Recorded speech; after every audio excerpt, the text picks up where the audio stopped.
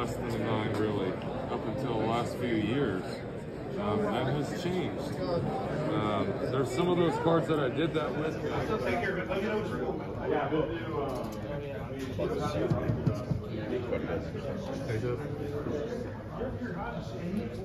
Looks like the stuff that's right up your alley. Aloha! Welcome to the Dallas Card Show. It's Wake and Break Sports Cards at gmail.com. New channel on YouTube. Look out for us. We're excited to add value to the hobby. We absolutely love and appreciate everybody. And we want to come down to the show, make it a great day. And here we are, they're good friends. We want to say thank you and appreciate you. And again, it's Wake and Break Sports Cards at gmail.com. You'll find us on YouTube. And here we're doing a $5 raffle. We're giving away a Zion case, a top loader case, Zion slab case. We have 3 bags. We'll have a couple going out tomorrow night at trade night. It's a Zion bag here, the Zion slab case bag, and of course the Big Daddy Xbox X. Love and appreciate you. Thank you so much. Hello, Mike. Would you like to show everybody what you picked up today? Well, sure. I can't remember which pocket I have it in. Little 52 Bowman Mickey Mantle in a very, very beautiful PSA 3. Perfect kind of card for me, right? Try to mix grade and value, right? So that's always what I'm looking for, and try to find the right formula, the right mix. And it's hard. I almost bought a 4 for $1,000, more than $1,000 more, and this 3 looks nicer than that 4 because it was in an old holder, you know, and so I'm thrilled to death. Congratulations, sir. He's down to 2 more mantles for his mantle run now. 52 tops, 53 tops. Can we make it happen today? No. No. Fresh out. Tune in next time for Mike's mantle wallet is adventures. Empty. All right, welcome everybody to my Dallas Card Show recap video.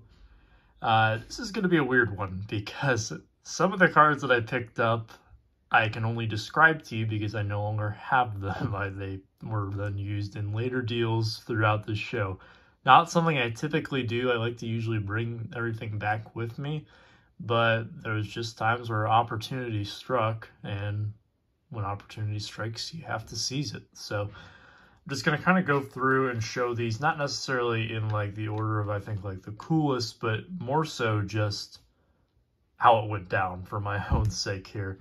So we're going to start off with this one. Let me take it out of the team bag. This is an example that I see of dealers when they're trying to look up prices on eBay when eBay fails them. And I'll go on record by saying this, is that the completed sales feature is a fantastic resource and tool. I think most people in the hobby use it today. However, it has its limitations, and it's one of those things where it's like any kind of software that you may use in any other instance where, like an Excel or something, where it's only as good as the information that you put into it. So why I say all that is because on this Gleyber Torres here, this is the 2018 Topps short print. In Series 2, they released 2 short prints to cards 688 and 699 in the set, or 698 and 699, I should say. Acuna bat down is, of course, 698, but the less talked about one here is this Gleyber Torres. And I get it, he hasn't done the best in recent seasons, but this ended up selling for $2. And the reason, because the complete set versions, I guess, in PSA 9s were going for around $5 or $6, which does sound correct, but this was mistaken for that. So it was marked for $2. So I said, yeah, I'll go ahead and take that. And that's just one of those where, you know, that card was extremely hot upon release. And then even after the 18 season and somewhat after the 2019 season, still incredibly popular too. So that one was just one of those no-brainer type of pickups for me. So throughout the early portions of the show, that was really it. I didn't do too much in terms of picking up things. I was actually picking up stuff for a lot of friends, but then things really started to pick up kind of after the lunch break afternoon session. So give you a quick glance of a couple of things I picked up. The next one was actually in one of the auxiliary rooms, and it is this awesome 5-way relic card. This was a trade. I traded away my Hank Greenberg autograph as well as a Damian Lillard autograph I had brought There was a Peyton Manning patch involved in it and a Sean Kemp autograph, and I was able to secure this plus cash on my end. It is from 2003 SP Authentic. Shout out to my Bonds and McGwire collector friends. It's a 5-way relic of Ted Williams, Mickey Mantle, Mark McGwire, Sammy Sosa, and Barry Bonds. So Williams, McGwire, and Sosa are all game-used jersey pieces, which is pretty neat, especially for Williams. A lot of times on the pre-war players, or even your 50s players, you're going to see bat relics, but not this one. The Mantle is a bat relic. It does have the Yankee stamp in it. I don't really like that, but it's whatever. It is a game-used bat, though. And then the Bonds, you can see down here, this is a piece of a base used in Barry Bonds' 500th home run game from April 18th, 2001, which I just think this is incredibly cool. I brought this out several times just to potentially see if it was something of interest in a trade. I was very hesitant to move it, and I told a lot of dealers that I really don't want to move this unless you absolutely blow me away. And of course I still have it because of that. So there you have it.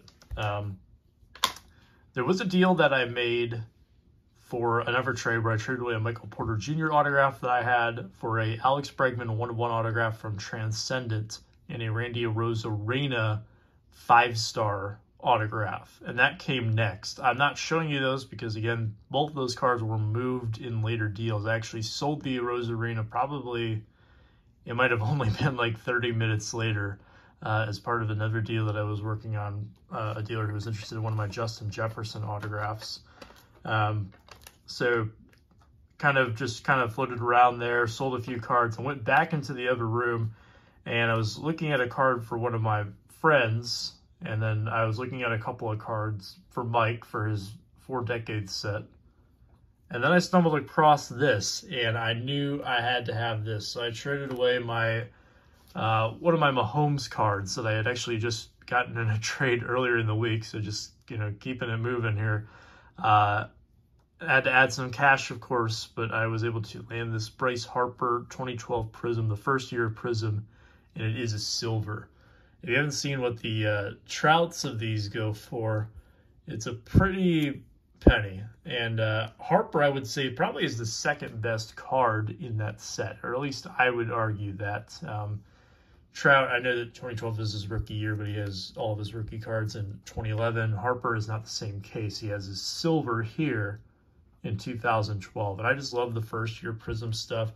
I think this is an extremely overlooked card. I know a lot of Harper cards, I think, in general are overlooked in the hobby, but I get it. It's Panini. It's not everyone's cup of tea, but I personally love that set. I have some fond memories of opening up the boxes when I was younger, too, so could not be more thrilled to have picked that one up. Also in the auxiliary room, I had a lot of luck just finding stuff in there. A couple little cheap slabs here. These will probably be going into a Whatnot sale. I'm planning one for Wednesday night, a little slab sale, so that should be fun. You can go check out my page, Triple Crown 24. But Trout, first year of Gypsy Queen, CSG 9. Saw a lot of CSG slabs at the show today. Thought it was interesting to see all of the variety of slabs out there. And you can't go wrong with a Hall of Fame rookie, Smoltz 89 Tops as well. So just some, your bread and butter type of pickups. Just kind of going through here, I'm actually just kind of tossing through my stack, looking at everything, and I don't see anything else that I really picked up on day one. That was for me anyways, except for this last card here. This was one of my lone value box finds. You guys know I love my value boxes, and I've had some pretty good success with them. Not so much this time around. There's just a lot of stuff that it was kind of priced at where I would price it at for my own value boxes. And when that happens, it's kind of an impasse where it's not really anything that jumps out at me. This one did, though. It's a Tatis Blue Refractor, number to 150 for $5. I'll take that any day. That one was one of those I'm like, all right, no matter what, I'm just going to go ahead and grab that. Final pickup of the day. This is one that I'm going to put away for a while into my little vault.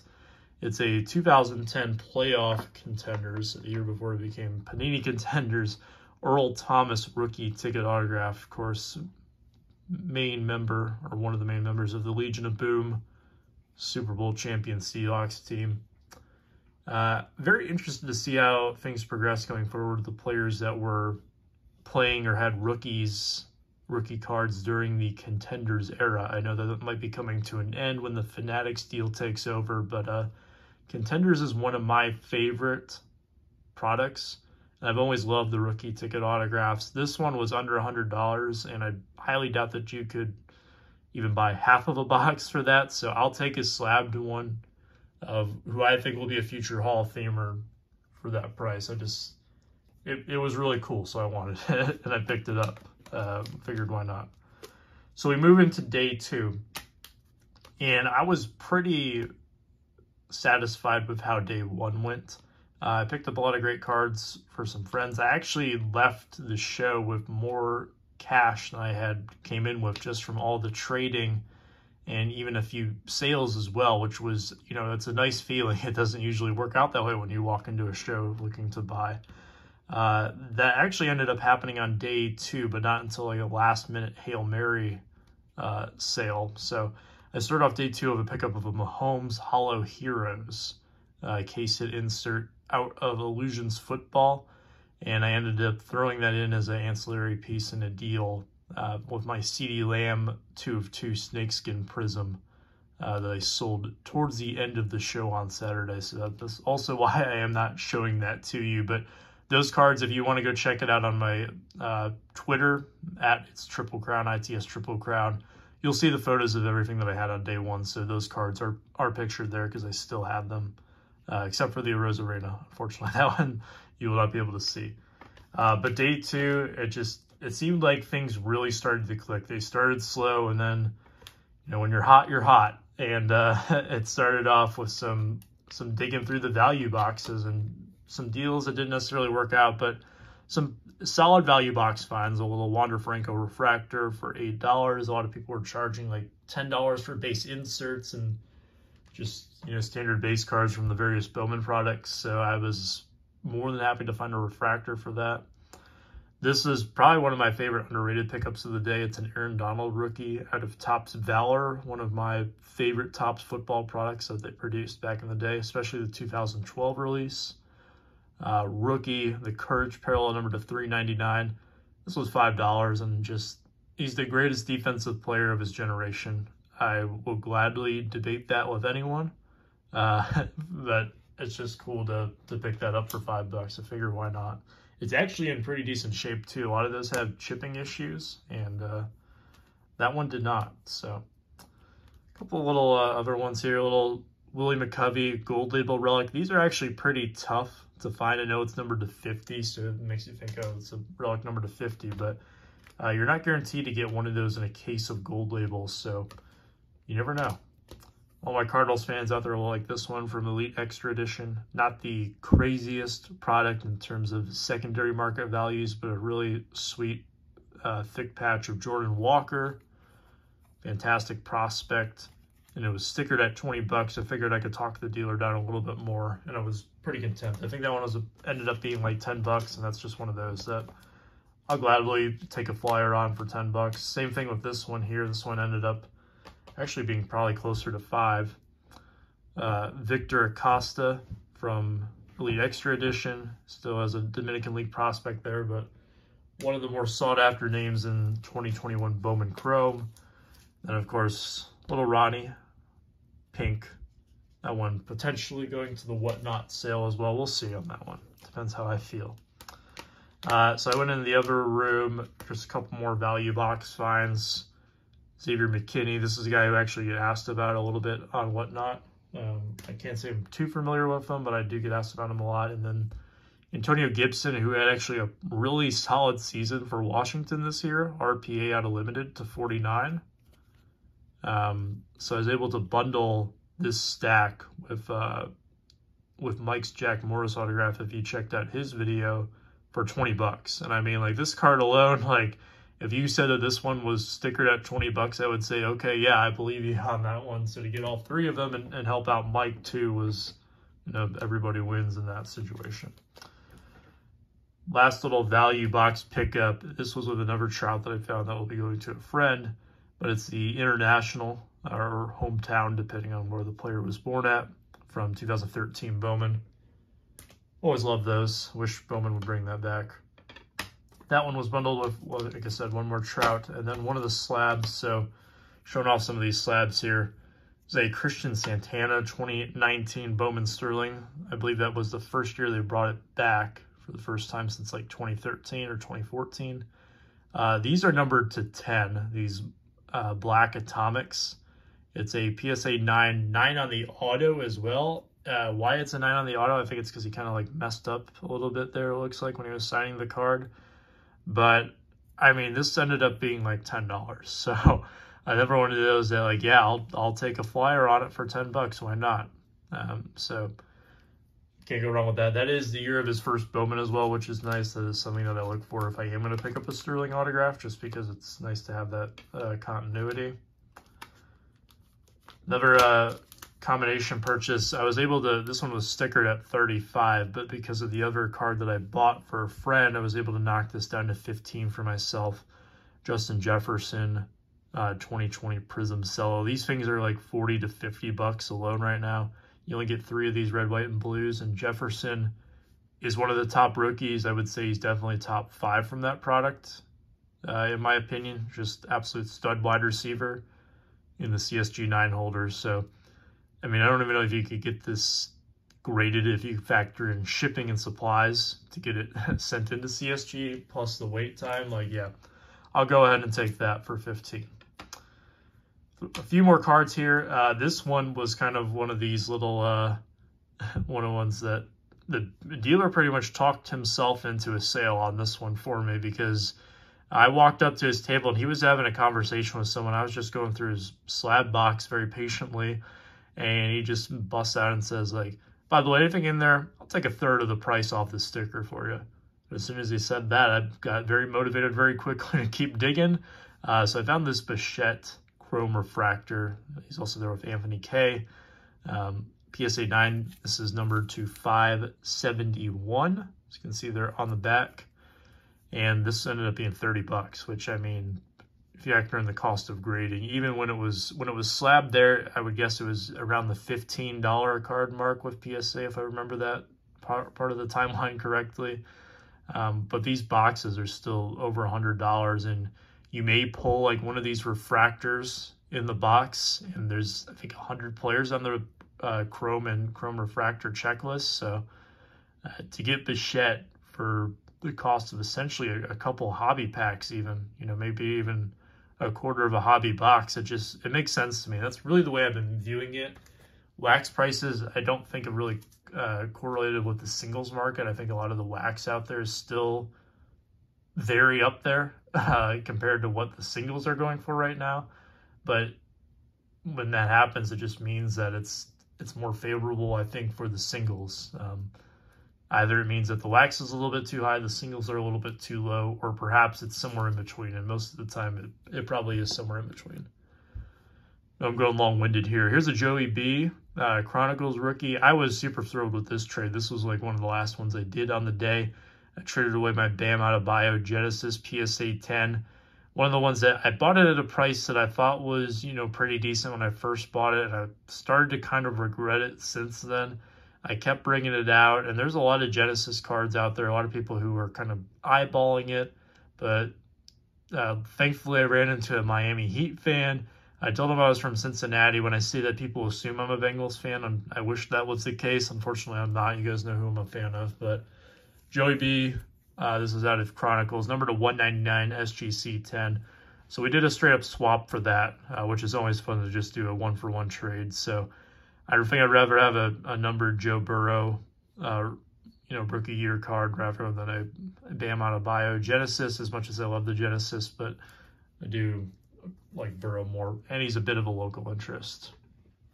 And then we come to the granddaddy of them all. Undoubtedly, this is in the top 2 trades that I've ever made in terms of what I got back from it. Number 1, I would say, is probably still the Trout 2012 printing plate, but this one you could definitely argue is up there. And it required me to kind of give up what I would call the king's ransom. That's how I described it to my friend Ed Weskergriff. As you guys are well familiar with Ed. And if you are familiar with Ed, then you'll know he's a big Juan Soto fan. And you'll see where this is going. I saw this card. I've never seen this in person before. I have seen a different parallel in person once, but really they don't pop up too much. Let me just show you what it is rather than you staring at a blank screen here. It is the Topps Chrome Update X-Fractor. Now right away you might be thinking, why is this such a big deal? You know, these X-Fractors, you get 10 of them in a mega box. And that is true in regular Topps Chrome. In Topps Chrome Update though, back in 2018, the X-Fractors are numbered to 99. So they're pretty tough. There is one X-Fractor for everybody on the checklist, on a 100-card checklist.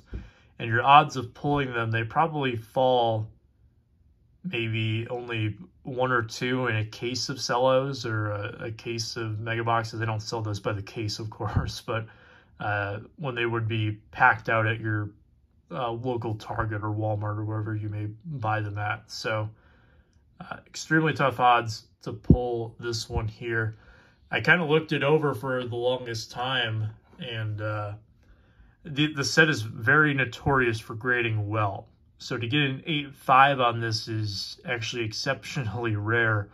Not maybe for the right reasons on a grade. Usually you're looking at a higher grade, and that being exceptionally rare. This one is a bit of a lower grade. So funny enough, the surface, which is typically your biggest issue with these cards, is a 9.5 on this one. And it checks out too. There's no like really deep print lines on it, which is really nice. That's actually something that I would really look for in buying this card. Centering is a 9. I think that is a bit harsh. The W is just a little bit cut off here, but if this was PSA or even SGC, they would not dock me for this, just from my experience grading these and seeing these be graded. If you look at the back, and you probably saw this when I turned it over earlier, there's just like a little hint of white on these corners here, which is why I think I got a 9. These are 9 corners with PSA or even SGC, I would say. So I think that's fair. The edges, though, are extremely interesting. So it's an 8, and I've had several people look this over with me now. And on the top edge, you can't even pick it up on camera, which I think benefits me, but it appears to have a bit of a peel effect. And part of that is because of the X-Fractor pattern. You can see here the way that it was cut off is that the squares really just start up at the top again. So what happens with that is that it kind of gives it the look that it's been peeled over, because naturally we see these squares and it makes it appear like, okay, this is going to continue over and it's going to fold over onto the next edge. But that's not the case. So it's a bit of an optical illusion, I should say, on this card. Now, is there some edge issues there? Yeah, there is, but I don't think I would give this an 8 if it was an edge issue. So what is the plan with this one? Well, I am going to crack it and send it to PSA. The plan right now is to ask for a minimum grade of an 8. I'm very confident it will be an 8.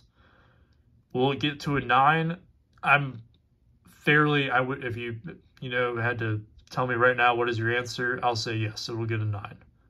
If it came back in 8, I wouldn't be shocked. Does it have a shot at a 10? Unless something gets overlooked, there's no shot at a 10. But for this card, kind of like I said, I probably gave a little bit too much on my side, but these things are rare. I was not going to get caught up on that. I don't know when I was going to see another one of these again.